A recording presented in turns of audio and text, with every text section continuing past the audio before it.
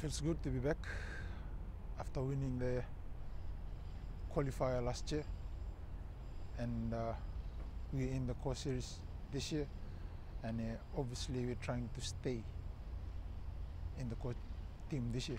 So after this is probably another 3 tournaments left, so we're looking forward to getting as many points as we can, because you obviously know we're right at the bottom now. So yeah, right at the moment we need every point that we can get, so every game is going to be like a final.